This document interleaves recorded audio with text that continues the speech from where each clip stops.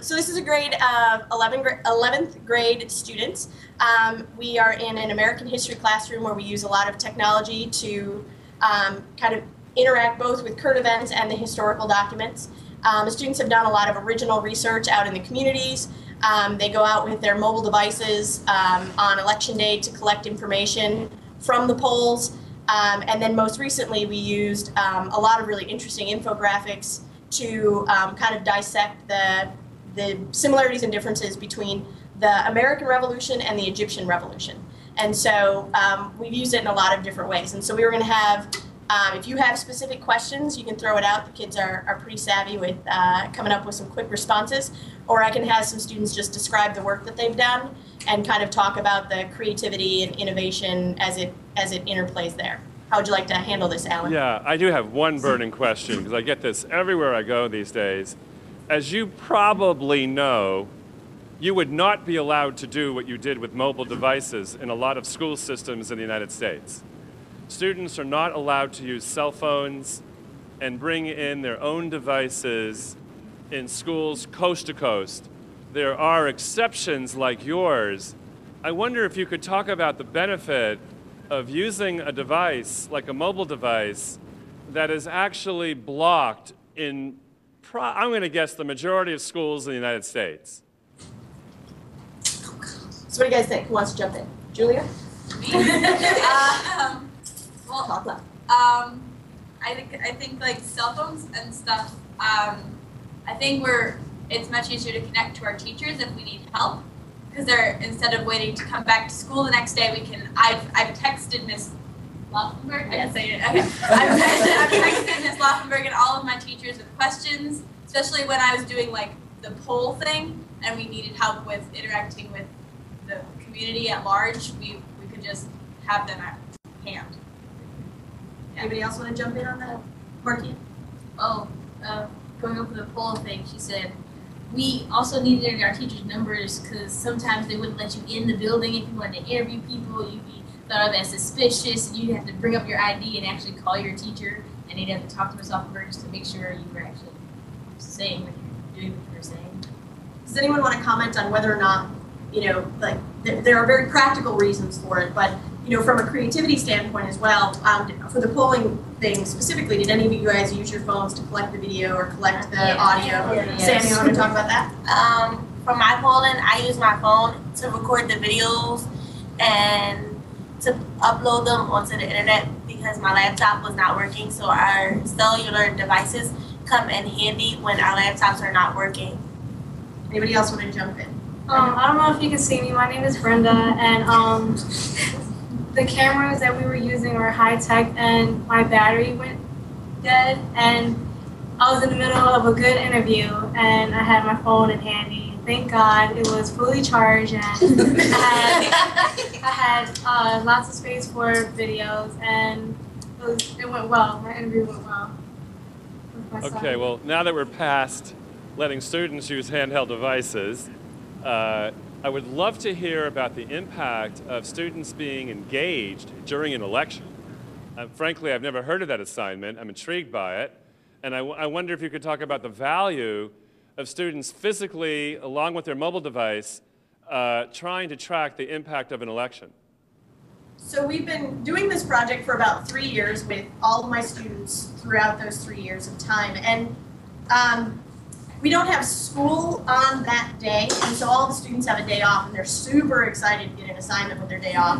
But what I've found is that we have now a running 3-year log of election stories collected by students in their neighborhoods at their particular election sites that's just running. And as long as I'm here and can encourage them to continue it, I think it makes for a very nice kind of archivable stretch of documentation about what it's really like there for that particular election. We started it with the 2008 election and have been doing it ever since. The reason that I want them to do it is I don't want them to be intimidated at all by going to the polls or understanding that whole process. But I'll let them kind of speak to what that day was like for them and what value they found in it or didn't find. Okay, hang on, just before, do I have this right? This is a day off for students, it's a school holiday, and you have them engaged for hours on their feet at a Yep. polling station, and they're begging to go. I'm confused. Yeah, this has to be so motivating. It's going to knock my socks off. Go ahead. We'll let Douglas and then Jeff jump in on this one. I'm Doug, and Hey, Doug. basically, when I first got the assignment, I was kind of upset because I typically enjoy my days off. I like to sleep in. But after a while, I went to my neighborhood poll place and got the interview. I used my cell phone, took a video, and it was actually pretty interesting because to interact with people to see why they do this, why they do that. Because I've actually talked to a few people, and it was a 2-part assignment. You can also hand out slips and draw artwork. And me and my friends, we got together and we drew some artwork saying people go vote. We used chalk and we did it right under a bridge. So after a while, it was an assignment, but it just became something to do on a day off. It just became like something fun, something fun to do. So I didn't waste away my life.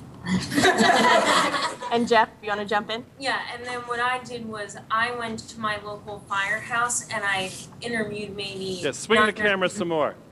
Oh. Yeah, there you go. We should see you, yeah. There we go. So, yeah, I went to my local firehouse and interviewed like 9 or 10 different people, and I compiled the interviews so that I asked, one question, and it showed the 9 to 10 different perspectives of what each person thought.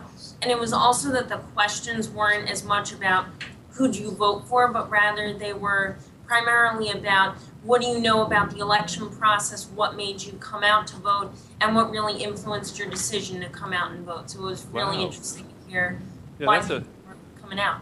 Really sophisticated level of questions. I'm impressed. Yes. And the other thing I wanted to jump in with is that that some of the kids got really excited about this. We had kids out chalking the day before to get out the vote, and we had a lot of different aspects of this going on. And you have a bit of skepticism about the average 11th grader getting excited about this kind of stuff. And from my perspective, I think this stuff is fascinating. I know most of them don't, but my level of helping them along to understand what they're going to see, but then also getting excited about it myself, I definitely think I've got to be excited about it, and they definitely fed off of that and ran with it. Luna, why don't you jump in, and then we'll let what? May I ask you a question while we're on with you? And we only have 5 minutes left, so you're going to have to give me some guidance of the best 5 minutes.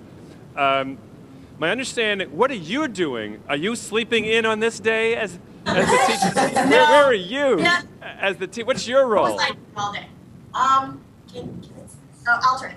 So, Alea. So she's going to say what I was doing on that day. Okay, Ms. Laufenberg was being a teacher while we all were home. So it pretty much wasn't a day off. It was pretty much like we were virtually in the classroom, but not really. We were all at home. But I started receiving text messages about 6:30 in the morning and managed stuff all day. 2 of the ladies in here went out at some ridiculously early hour to get theirs. But it's a professional development day for the teachers, so I'm at school managing Facebook posts and text messages, and then seeing them also post their stuff and sharing it with the staff as it comes in, which is pretty exciting as well. So that's kind of, I'm certainly up with the students, making this all come together. I'm impressed. So in the 3 minutes we have left, I know you have so many projects you've done with this class. Do you want to introduce one more concept? So the thing that I think that it is very important to talk about, the way that we approach, so the way that I think about technology is that you can either consume it or produce it. And I want to let the kids talk a little bit about how we produce content in here, because I don't assign a project and then say, hey everybody, you need to create a PowerPoint, it needs to have 10 slides, and this is what you'll do. So if somebody could speak to kind of the big ideas that go on, and then how you produce content. Maxime, if you want to jump in. So basically, our projects start with Ms. Laufenberg giving us a topic, and then giving us a journal question, basically saying, tell me everything you know about this. And it's pretty random at first, and most of us are like, well, we kind of know when this happened, I guess. And then we slowly learn more and more, but most of our research and knowledge doesn't come from Ms. Laufenberg sitting there and telling us what everything that happened. we then have to go through the internet and find primary sources and secondary sources and compile a project at random. Doesn't have to be a PowerPoint, doesn't have to be a paper. It can be almost anything creative we think of. So it could be, you know, like a poster or a movie or a skit. And then we use our information that we found through our primary sources and display the knowledge in a way that's not standard to most schools. And it gives us this way of presenting what we know in a less standard and more knowledgeable, creative way, so that we can use our assets of, you know, presentation and design, which are part of what we get graded on, and use them to better our project. Because we don't get graded just on what we know. Our knowledge is just as important in our final grade as our design and our process and our reflection. So you don't feel a sense of anxiety that your teacher didn't tell you 10 pages? No. No, okay. Well, but here's the thing that I think is interesting as well, and this might be a closing thought, and I know it's uncomfortable to some people to say this, but what I have found an immense amount of success with students is presenting them with a compelling idea, an interesting topic to go after, and then really letting them go after it in the path and in the way that is most, most about their storytelling and their research and their inquiry. And it isn't about me. School needs to be less about the teacher and more about the student, because they can unleash this intense amount of compelling research and projects if you leave them to do it. If I went around and micromanaged all their projects, I would get a bunch of projects that looks like I did them. That is, I am the least creative person in this classroom right now. But what I am good at is continuing to push them, ask questions, keep them on track, and what comes at the end is something they truly own and feel good about accomplishing something for themselves, because it isn't about me. It's about them and their learning. And I think we're getting that more and more right each day that we attempt that here at our school. So I don't know if we're out of time or that can be our closing thought, but No, that was an amazing closing thought. I do want to point out that I know you said less about the teacher and more about the learners, which I respect that. At the same time, you are doing a tremendous amount of stuff in the background. You're setting the parameters. So I just want to point out that it's very creative work, and I think the role of the teacher is more important than ever, not less. Would you agree with that part? I don't disagree with any of that, but in terms of the classroom time spent, yes, it needs to empower more of the student voice, yes, more of the student choice, more of the student action in learning, rather than me talking at them. I work a ridiculously silly amount of hours to make a lot of this come together, but when it comes to them producing their own learning, it isn't about me. Yes. That's kind of what I mean in that. Yes. Letting them own their own products. Who owns the learning? Micromanaging. Yes. And in the 1 minute, I'm intrigued. I'm intrigued by a lot of things you do, but I'm particularly intrigued by this Egypt revolution, American revolution. I know the hashtag for Egypt on Twitter is Egypt. I've been following that on Twitter, and I wonder if you could just make some comments on comparing revolutions, because that's typically not how we teach the American Revolution, comparing it to one that's currently happening. You want to jump in? Or why don't you jump in? Oh. Yeah, just kind of talk about what we did in class about that. For the Egypt and American Revolution, it first started off like a general question, like a lot of the other stuff started out with. Like, what do we know about the Egyptian Revolution and what do we know about the American Revolution? And so that way we can get a kind of a groundwork to find out where we would go from there. And we made a chart of we made a chart of 10 questions, like a certain amount of a couple questions, and we filled out facts about each thing in the different revolutions, like deciding factors, when they happened, who was in charge of them, and a whole bunch of there wasn't set questions you chose. As long as they related to the topic, you could basically make your own questions. Or let me jump in for a second. Does anybody want to then comment on kind of how we handled that in class with how we picked up the information on Egypt? Duan, you want to jump in? We haven't heard from you yet. Or there wasn't a raised hand? I mean, yes, with current events. well, for the Egyptian revolution, we Mostly just, Laufenberg always talks to us about current events all the time as soon as we get into class. So that's another reason to get like really into like, how is this just like our own revolution? And then another way she kind of inspired us to get into it was she actually played the song War, which made it so much more fun to do. And also, I think the current events aspect is really important because taking something that kids can feel on a daily basis and see popping up on Facebook and Twitter and in the news feed and every day, and linking it to a historical concept that seems so foreign and distant and unrelated, and showing both where they intersect and where they're quite different, allows them to solidify that particular theme in a very meaningful and relevant way. And so we use current events that way in order to do that. We did a very traditional essay with the result of it. This wasn't a super high-tech thing, but the steady stream of news coming in every day, watching the Twitter feed for Andy Carvin through NPR, and watching every day this information come through. There was a beautiful and still building infographic on The Guardian. That, I'm going to have to cut you off. I hate to do this. I hate to do this. But part of my job is time management. You guys are amazing. I bet you're going to be more engaged in our society than the average class. Go, guys. Thanks. Yay. All good. So you'll have to help me out here. Do we have time for audience response here, or are we moving right on to the next Skype classroom? We're moving right on. Okay, fantastic. So we're going to switch them out. Yay. Bye-bye, guys. Oh, now we're going to the Midwest. That's us. Midwest. Hey, guys, can you hear me? Yes, we can. Okay, so you're somewhere in the mysterious Midwest. Yes. That would be Worcester in Massachusetts, where I'm from. But you're not, different state. What intrigues me is that this is the story of two teachers about 50 miles apart who have classroom collaboration where you're actually engaged over a multi-year project in your students writing what's the equivalent of a textbook and beyond for history.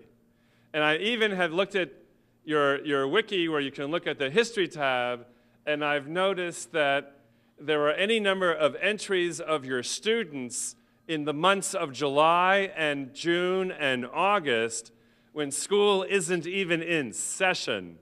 And I don't think I see a lot of classrooms where students are doing work the summer after they finish a class wanting to make a contribution. So it's really an amazing piece of work, and if you could give us background to this project and where you see this going with, of course, some student input. I guess, Mr. November, I want to start first by just commenting on what you just said about the kids at the summer. On Monday, I got an email from a student at the in 11th grade who said, I just happened to look at my page, and it doesn't look as good as the other kids. Can I now edit it? So he edited it this week up at the high school. He's now a junior editing that page of the book. So I know he's watching, and I know he's interested. He works every summer on the online book. So I just think that that's important to note that he's still out there producing. So I guess we'll start with Mike was a student teacher of mine about 5 years ago, and we decided that we had a central question: how do we engage kids in content? And we were trying to figure out how to engage kids in true content to where it wasn't a memorization of information, but it was a understanding of how historical events impact the world around them and impact them today. And so, Mike, you want to talk a little bit there about how we pulled that off? Well, the first year, it really became an end-of-the-year project. There's about 3-4 weeks of school left, and that's when the basis of the book, the foundations were laid. For no credit, no grade. Students were engaged in creating these pages on their own for the sake of learning. And then when the year came to an end and my student teaching ended, I got hired in a district, like you said, about 50 miles away. And Garth and I saw the opportunity to keep this book going and actually engage both of our classrooms, both of our schools in learning together, creating this online community of knowledge. And it's just blown up over the last 5 years. This year we've introduced some web quests we've used together, and we tend to Skype as much as we can, a couple times a week for a while there, to let kids kind of see each other and be involved in the learning process. And the book has just become an amazing work. All student produced, student edited, student created, everything from podcasts and iMovies to content that they find and source out from other points of the web.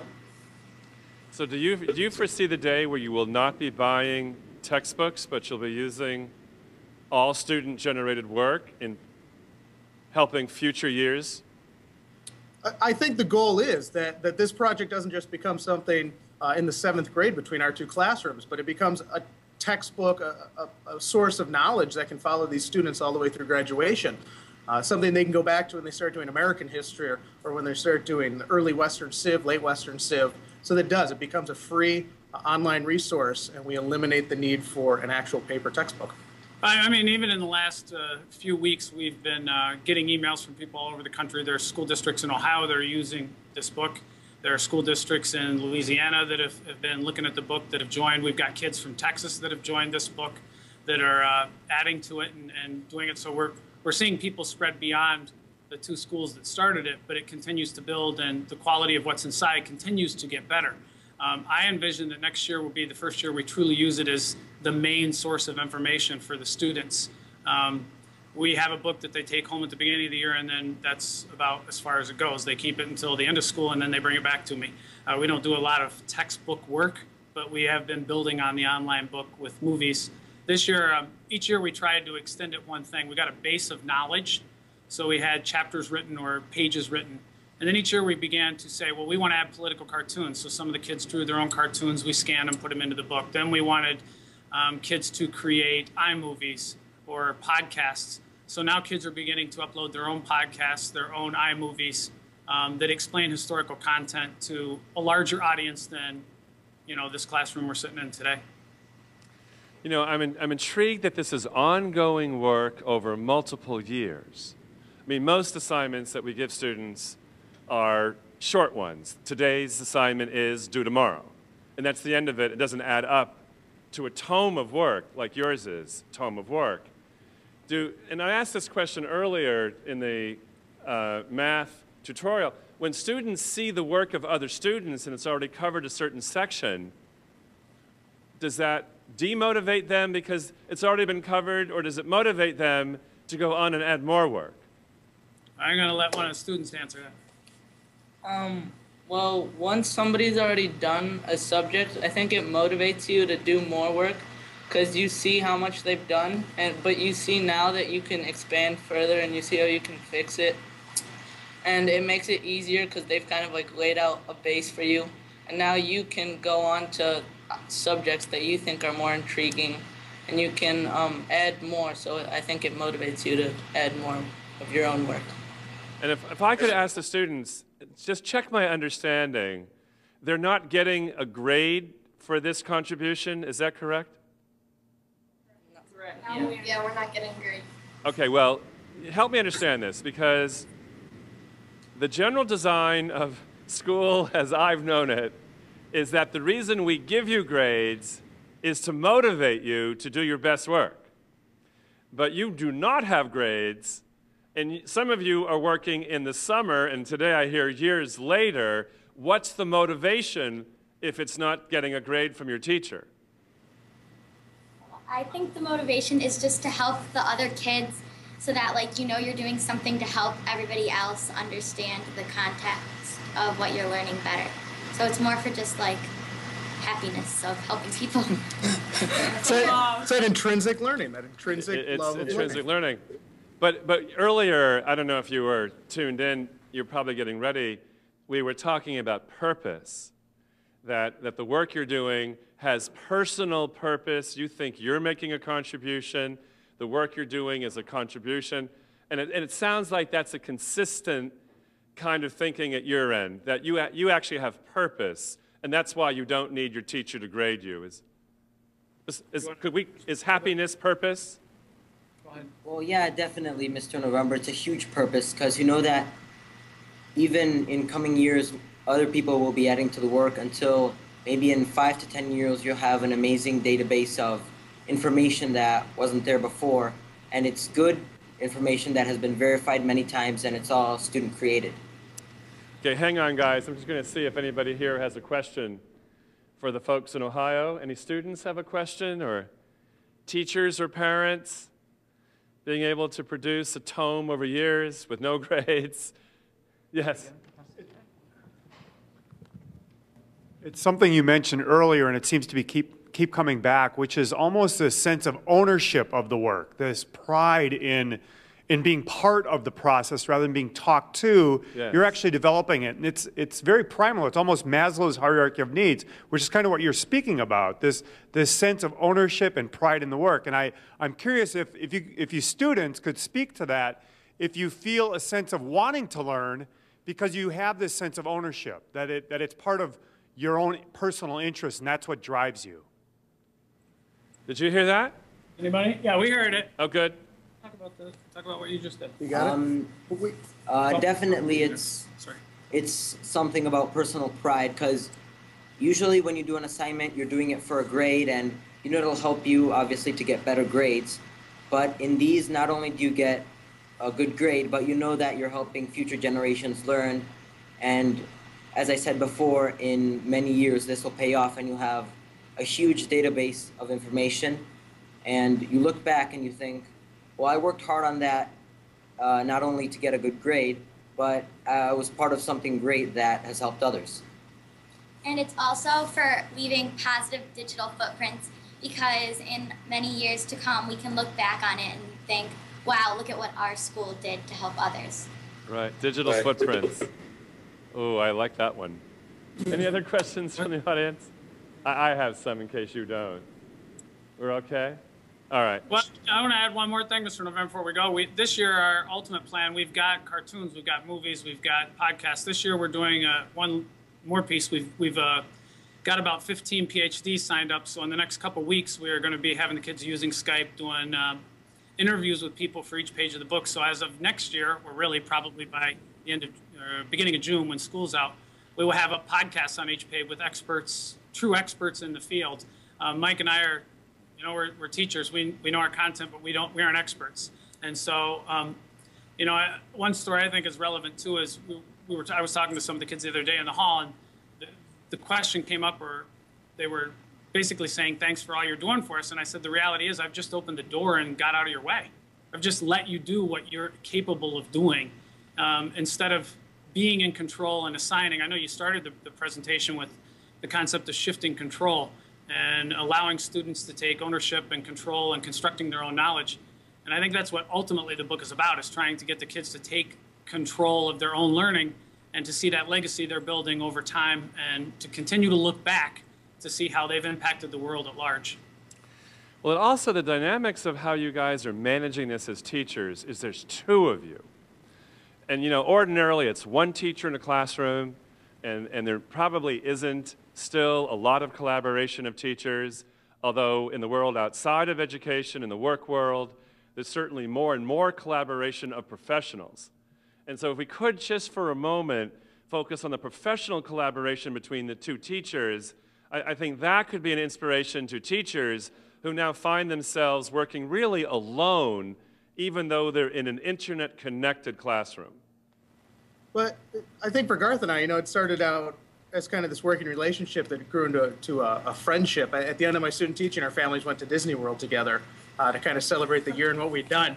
There's pictures, it's true. But Garth and I live almost 2 hours away from each other, and most of what we do is via Skype. We don't even actually see each other face. This is the first time I've seen Garth in a while, face to face, because of the distance. So technology really makes this possible, but it's the collaboration piece. If we want to model to our students how the real world works, and the fact that, like Garth said, we're teachers, we don't know everything, and we need to admit to that, and we need to let our students see that we need help sometimes. We need to work together just as much as they do to leave a good digital footprint and to contribute something to the world. Well, as well as the online book, we have this online book where the kids are working together. We have a combined blog, so students from both of our districts use the same blog. There's just my blog and his blog. And the kids can comment on my posts, or they can comment on his posts. We just proceeded to teach the same exact web quest. It was a 9-week web quest that went on for a long time, right? It went on for a long time, but we did the flipped teaching. Mike and I chose to do all of our lectures in podcast form and put them right into the web quest. We did it via Skype and Google Docs at our separate houses. We posted it all up on the blog, so it was at the Common blog. The kids came to it. They could listen to these mini lectures whenever they chose. They could rewind, they could fast forward. They could proceed through their work, then you know, they were building their own blogs, role-playing the situation, and then some of those blogs have actually then been, in a sense, promoted up onto the online book for future generations to read those blogs of what it was like to live through the Middle Ages from a certain character's perspective. So I don't know if they're able to pull up the links. We sent some links to where you can see some of this. I don't know if that's plausible or if you're able to do that, but yeah. Thanks for saying that. The engineers here are now pulling up your web pages, Teachers for Tomorrow, and they're showing the wiki. It has tabs, and it shows some of the writing your students have done, and maybe some of the illustration, so that folks over the web can see this. And while they're showing that, I have a question about, you're talking about, I forget the number, 13, 15 PhDs are going to be interviewed by your students this year. Can you just explain a little bit about how did you go about finding that number of PhDs who are willing to be interviewed by kids at school? You send out a lot of emails to every local college, and you pray you get a good ratio return back. It's actually amazing how many professors are willing to do this and willing to work with you. Luckily, Garth and I have some connections at a couple universities, so that helps. But you know, you just have to take a risk and do it, and that's what a lot of this stuff's about, is taking a risk.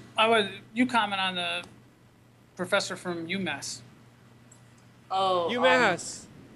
Yeah, UMass. He's Shout going out to for tell you UMass. a little story here about that just happened last week when he was working on the online book. I was doing a project on Mansa Musa for the online book, and I was looking for images of him, and I clicked on this one image, and it was a wiki, and it said reference for history teachers, I think. So I clicked on it because I thought it was interesting, and so it was a wiki that was really similar to ours, only it was for teachers, because this was a college that was preparing teachers for when they actually go into the field. And at the bottom of the page, there was an email and a phone number of the professor who started this wiki. And so I think I emailed him like a week ago, and he emailed us back the next day saying, hi, I think it's great that you have seen my wiki, and he said he actually wanted to keep talking to us, and he wanted to interact more.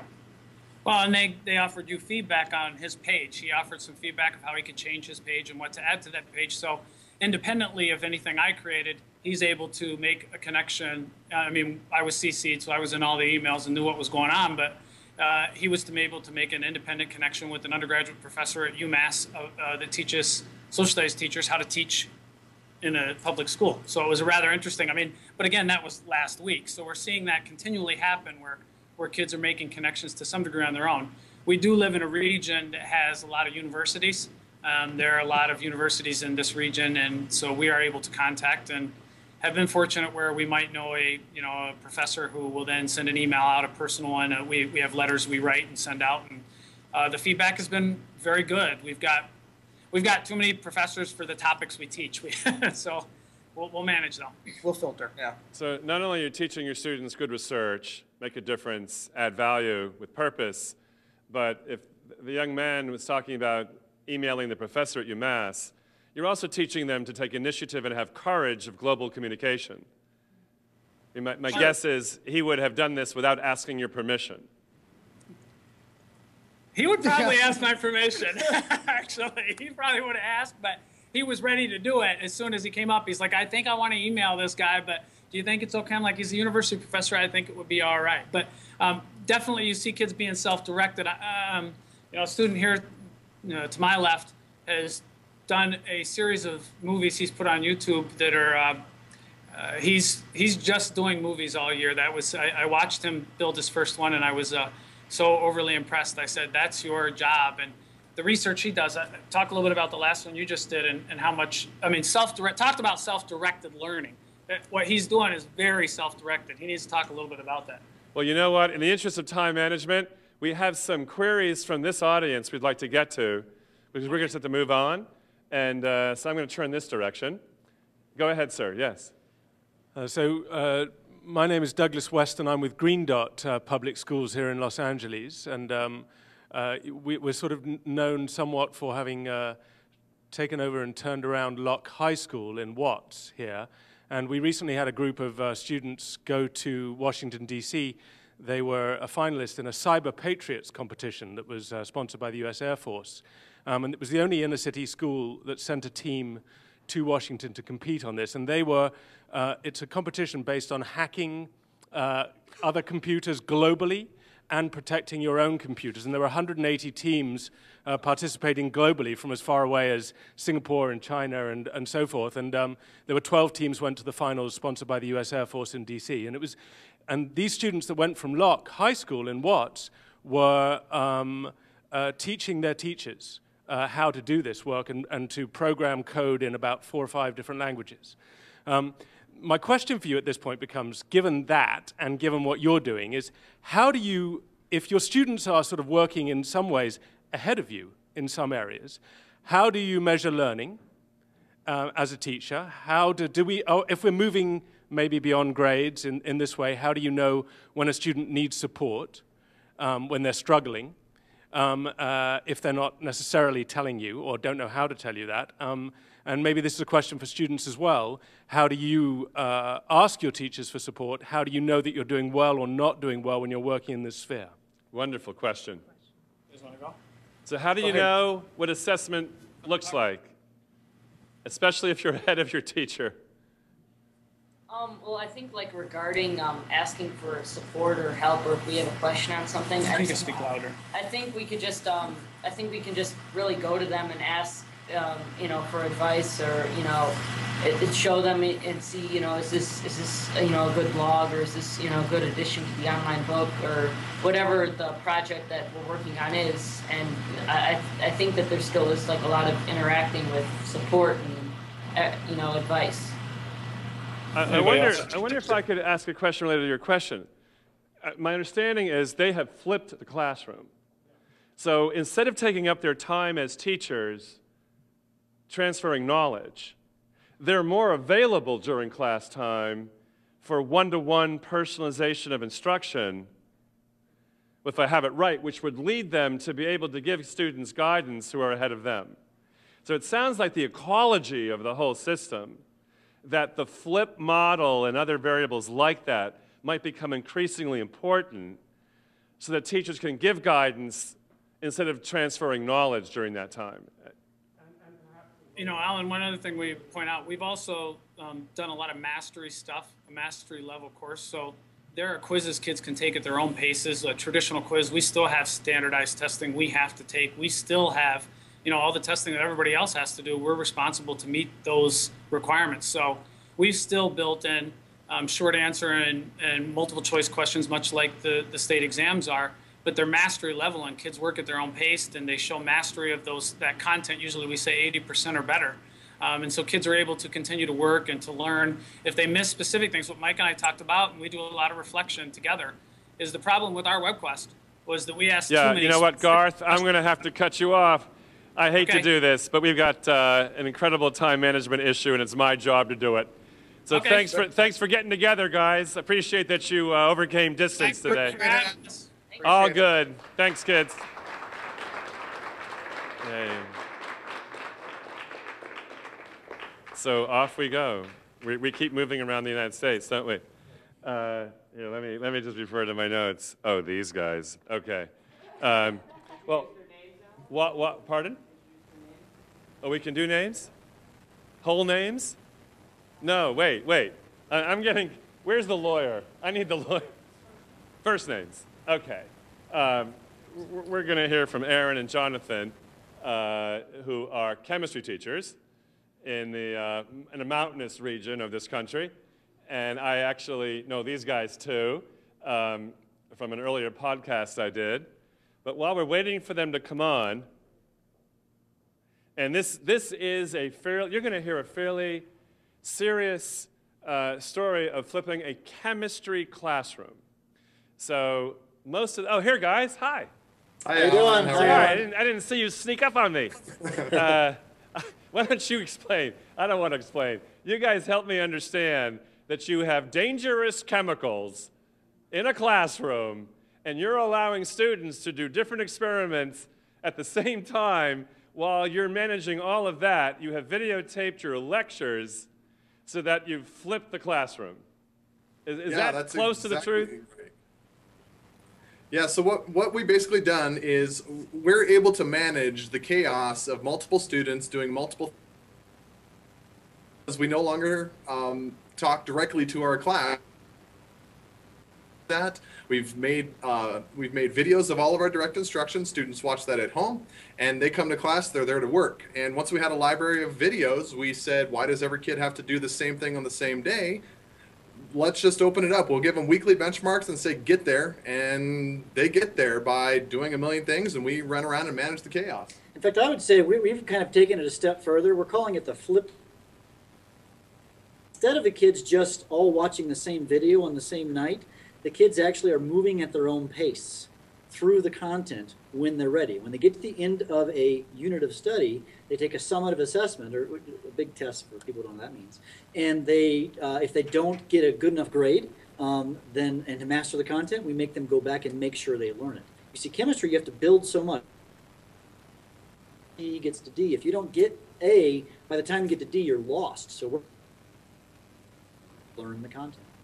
Well, it intrigues me again. You're the second pair of teachers we've talked to today. If you didn't have a partner teacher collaborating on this work, what would the difference be? Well, there's a couple things that we have found very valuable in working together. When we first started making these videos, and I would take unit 2 and so on, that made it really manageable to get started, get into it. You know, work smarter, not harder. We split the workload in half. Now, we decided to remake all of the videos, and we had done a couple together, and the feedback we got from our students was largely, we like it when you do it together, because there's a conversation going on about the content area. It's just not one person giving a bunch of information. We have a conversation, and there's actually some research that's recently been done about that as well. So the research has basically said that if some science videos, if you just have a science video, the kids actually don't learn that well from it.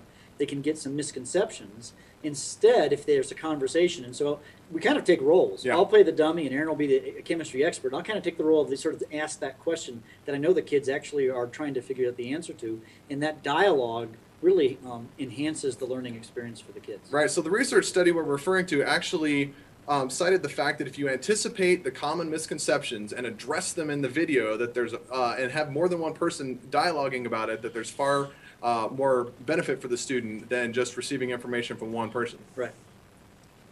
So is it true that some of your students prefer to see the other teacher teach than the teacher they have? Yeah, you know, when we first started making the videos, we would have students say, you know, I really like Mr. Bergman's better than yours. I'm like, yeah, okay, I'm okay with that. And vice versa. Yep. And I think we've both been teaching long enough where we're at the point where I don't really care where they learn it. I just want them to learn it. Right. Now, you're in one of the more dangerous environments in a school with acid and some other chemicals that can blow things up.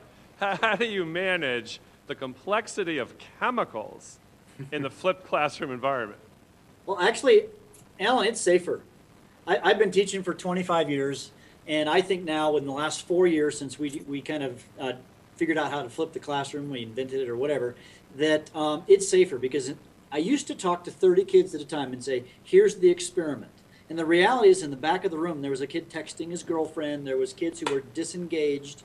Now, since we've done this flipped mastery model, when the kids actually do the experiments, it's now 4 of them at a time. And so they come and we have a little conversation, me and 4, not me and 30. And I have a conversation with them. We talked about the purpose of the experiment, why they're doing the experiment, the safety of the experiment. I look them each in the eye, and I think it is a safer environment. I didn't think it would be. It looks chaotic, but it's a safer environment. Even if I've got 5 different lab groups happening at the same time, because I've had that conversation with each group, it is a safer environment. Well, by the way, we're not just flipping it with chemistry, where our entire freshman program at our high school, we're high school teachers, are also doing it in Earth and Space class. In fact, my Earth and Space students are watching right now as we do this. And so I have to ask this question because I get this question from teachers who hear this for the first time. Won't parents be concerned that the homework you used to give is not showing up anymore and students are doing that in class? I wonder if you had any issues with parent complaints. I wouldn't say issues. There's often lots of questions because it's obviously different than the way they went to high school.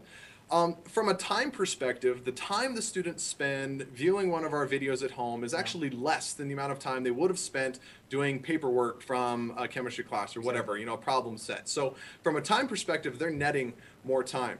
Then if we ever have the conversation with the parents and they're asking, why are you doing this? What's going on?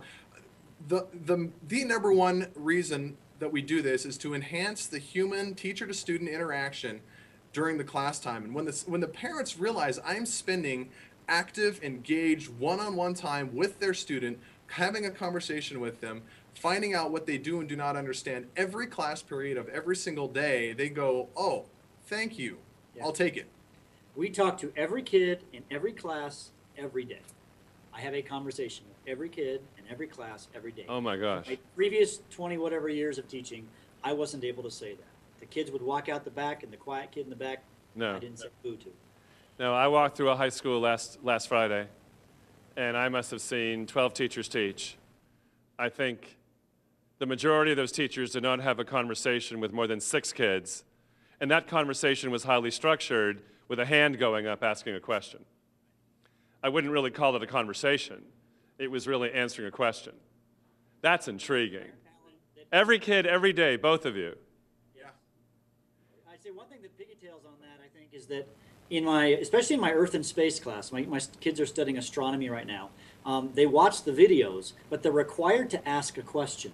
So when they show me their notes of their video, that they've watched the video, they must ask that question. But who has to ask that question? Every single child. In the old way, it's only the 6 kids who raise their hands who ask the questions. Now, right. Every kid has to have a kind of an adult interaction with me to talk about the conversation of galaxies or whatever the particular topic is for the day. Well, hang on, guys. We can see if there's any questions from the audience about this flip model. Anything that might be students. Are any students here experience the flip model? You have a question? Yeah.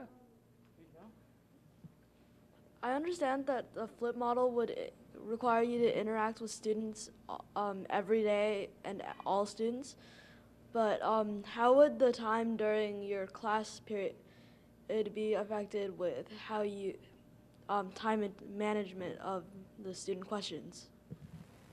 Okay, so we couldn't hear you real well, but I think your question is about the time management aspect in the classroom. Is that correct?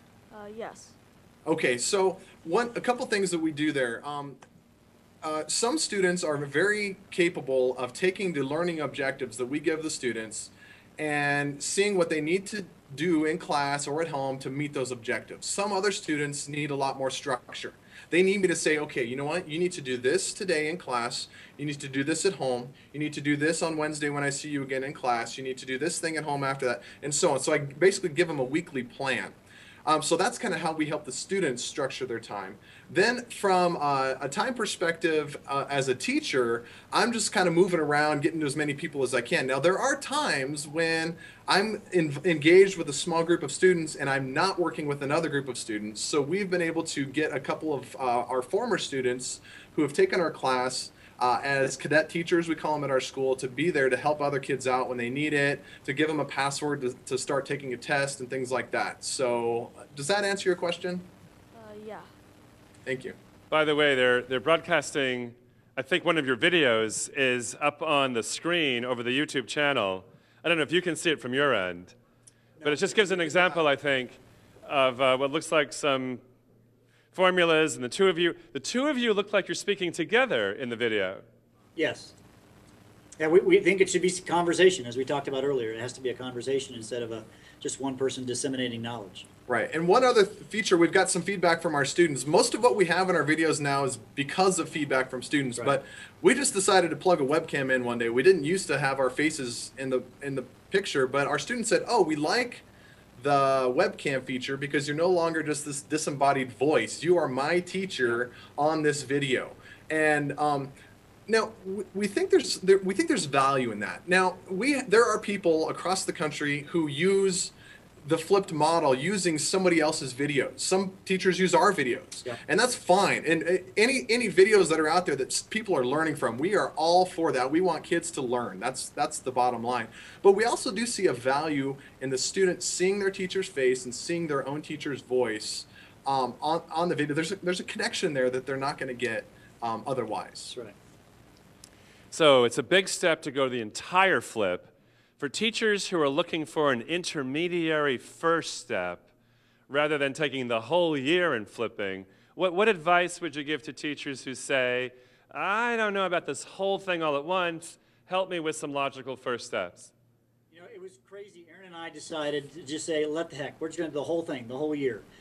That's just kind of who we are. But that said, we've actually trained teachers all over North America for the last 4 years on the flipped classroom. And one of our big pieces of advice is start small. Pick one unit and flip that unit. See how that works. You know, work out some of the bugs, figure that piece out, and then begin to build that. Right. If you haven't developed your own videos, steal them from somebody else. Not really steal, but, you know, go to Khan Academy or pick somebody who's got some videos already if you're not comfortable with the technology. And by all means, if you possibly can, get a partner.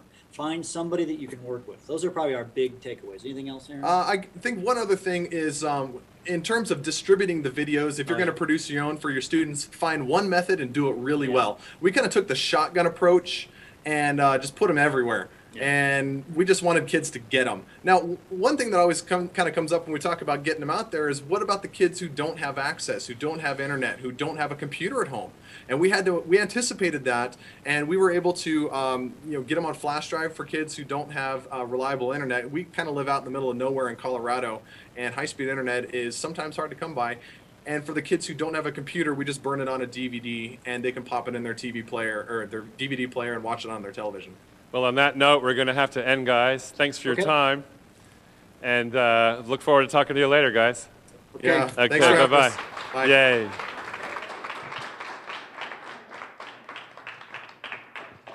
So now we are not lunch yet. Oh, back to the planes. So while we're waiting, we're going to wait. Oh, at this moment, we're going to go to the middle of the U.S. and with a name that we're going to call Mrs. Smoke. And this is about global collaboration. Hi, guys. Hi. Oh, there you are. And I've heard this amazing story about artwork coming from Nigeria and you helping to support a school in that part of Africa. Is that a logical place to start our conversation today? We can start there. We're going to introduce you to a few students. We have Maddie. Hi. And we have Julie. Hi. Hi. And we have Melissa. Hi. And these girls are the leaders to the Nigerian project. But just to give you a quick background, the idea of this is whatever I do in my classroom must have a real-world connection to it. So we were reading a book called Stealing Freedom by Elisa Carbone, and it's an Underground Railroad story talking about slavery during the Civil War and so forth. Well, the message of the book is the more that you know, the more education you have, the less someone can take advantage of you. And because we tie in a real-world component to that, we began to explore slavery around the world and discovered that there's more slavery today in the planet than there was in 1865.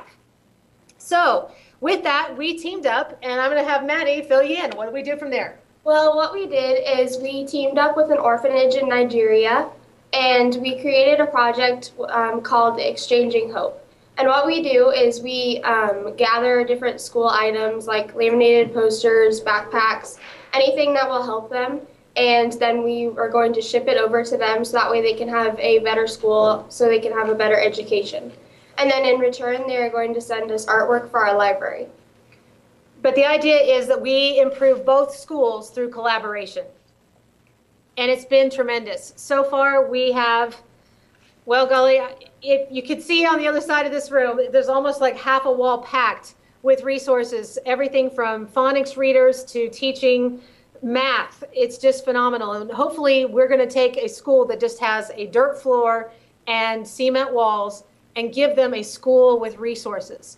And whatever money is left over, we're buying them ebooks so they can continue to learn on their own time. Oh my gosh, how did you hook up with the school in Nigeria? How did you go about doing something like that? Well, again, I go back to the literature and determine what is a real-world connection we can make. And I knew that I wanted to find something that would connect with some place in slavery issues. And just happened to know somebody who knew somebody and made the connection there. It's just been phenomenal. And how about parent support? We have some parents in the audience here. And I wonder if you've had any response from the parent community on this kind of engaging work with authentic audience. Well, our parents have actually been very tremendous in helping us. They have helped support with any videos we need to do. We have students who stay after school. How many of you stay after and help out quite a bit?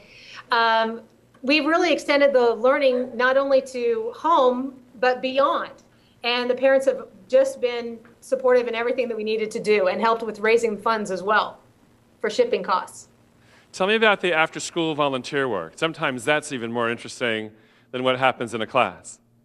Melissa, you gotta talk loud. After school, we've just been planning the different fundraisers to raise money to ship all of our materials over there. And we've had meetings. And we've had the various different meetings with other elementary schools in our area so that they can help us. And we created a project video to get other schools to be interested to support us to help contribute as well. But every year I do one huge project a year, and this year just happened to be on slavery.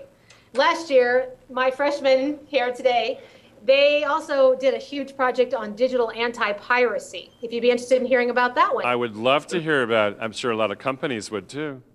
Okay, Darren.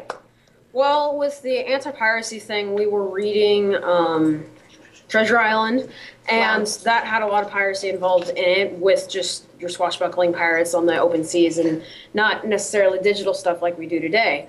And that was integrated into stuff like every day thousands of people are downloading thousands of songs illegally, and as well as books, music, movies, and stuff like that. And we were just trying to integrate it into that and showing that that's a bad thing and raising awareness about that.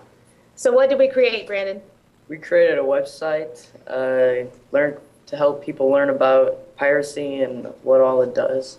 And Garrett, I don't know if you can squeeze it there. You were in there, Garrett.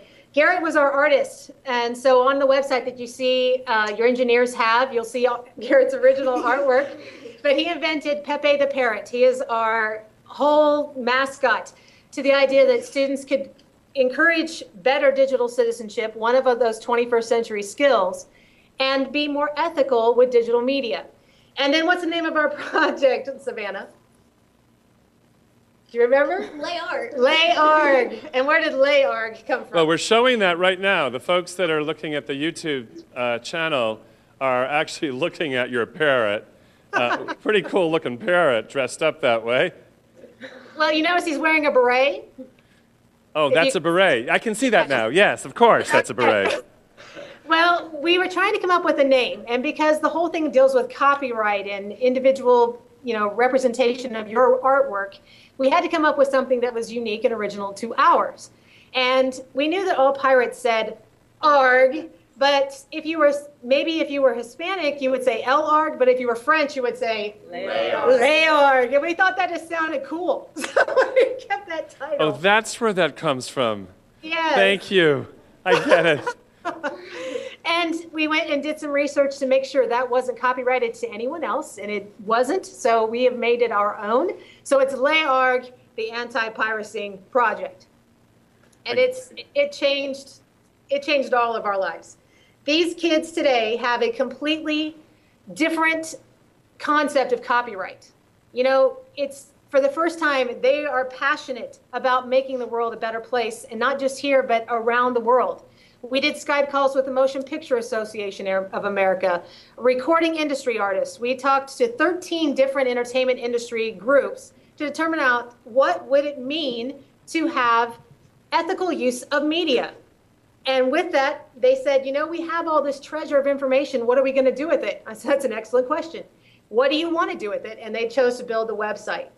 The project has been continued this year with some of my students building video and building interactive games using Scratch to now make the website multimedia. So it's continuing. Wow, you've got those kids designing Scratch? Yes. Interactive media. I'm going to have to tell Mitch Resnick, at the MIT Media Lab. Have you spoken to Mitch, the inventor of Scratch? No, but we'd love to chat with him. Oh, I've got to get you hooked up. Mitch's a friend. Yeah, we'll get you hooked up. That'll be great fun. Awesome. Maybe you can Skype in. We're all about Skype, aren't we, guys? Yeah. Yes, we use Skype in our classroom quite often.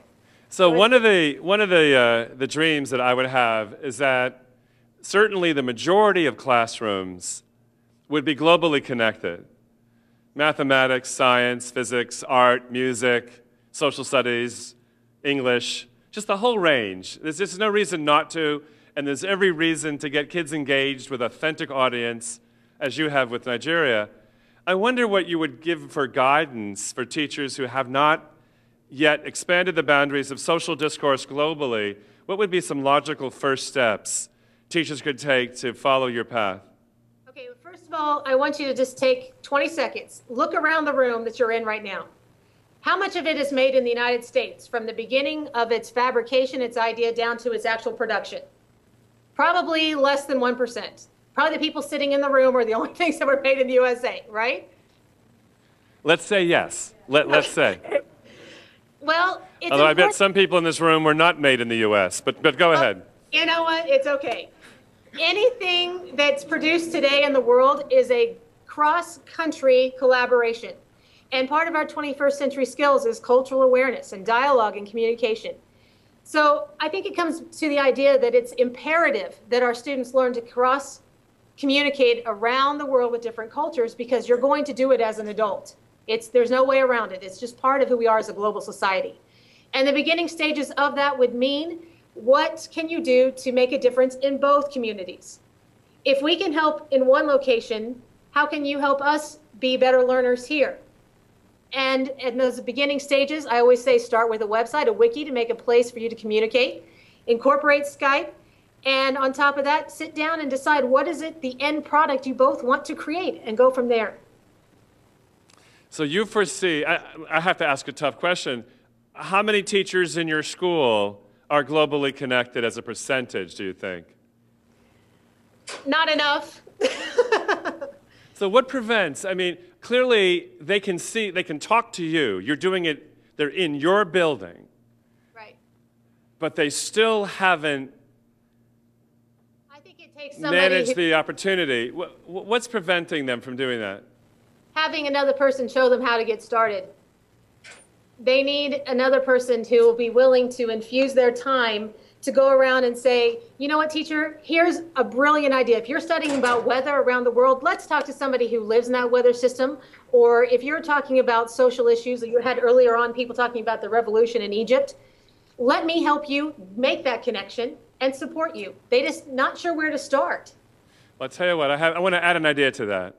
My sense is that the role model of a principal, of a leader of a school, the role model, for example, of a principal who brings in global collaboration for a faculty meeting, who uses Skype and turns to an expert outside of that school for opportunity for staff development, that if there were a role model on the leadership side, that would send a powerful message to teachers that it's good for you, it's good for your students. What do you think about that idea in addition to teachers helping teachers?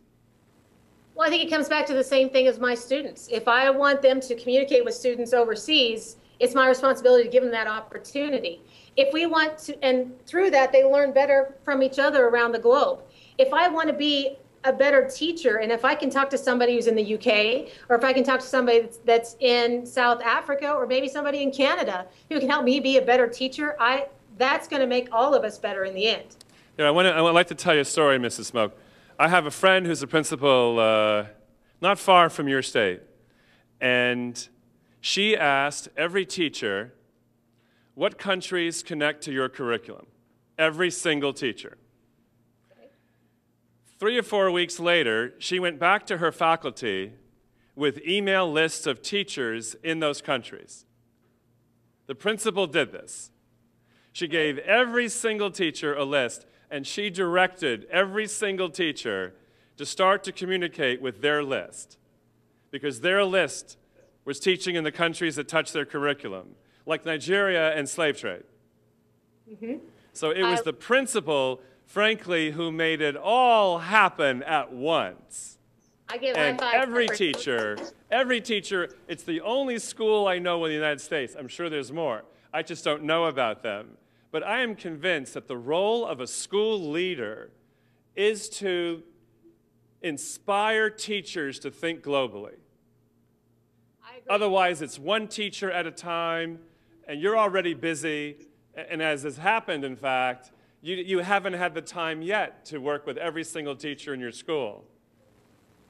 No, but you know what? I'll do whatever I can to make this happen for anyone. And Yeah, if that- you would. I know you would. Even my Well, we're going to principal- have to come to a conclusion here. I wonder, is there anyone in the audience who has questions about the opportunities presented in this story? Yes. Oh, we need a microphone. How you doing? I'm definitely inspired by your work. I mean, only time I had this type of experience as a student, have this global experience, was at USC. I had to wait till I was 18. So it's great that you're at least involving them and getting them at a young age. My question is, who inspired you at this point to even engage kids at this level? Are you asking who inspired me to be globally connected, or what inspires me to make them globally connected? Yes, the second, Okay. the latter. What inspires me is the fact that we live not in a really big town in Kansas. We live in a small little planet spot. If I can get these students an opportunity to learn about the bigger picture out there and learn that not everybody's exactly like us, then I have done my job. And if I can look at any piece of literature that we cover and decide what is the real world connection and how can my kids change the world, that's what's going to inspire me. That's why I became a teacher, is I want to change the world. And you know what? They're changing me more than I am changing the world. That's a great place to end. Thanks, Mrs. Smoke. All good.